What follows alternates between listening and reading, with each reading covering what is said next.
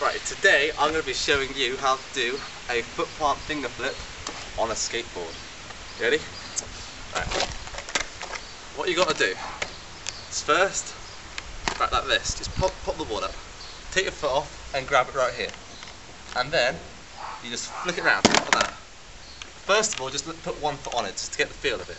And then when you build up, you can start putting your front foot on and the back foot off. And then you put them both together and do that.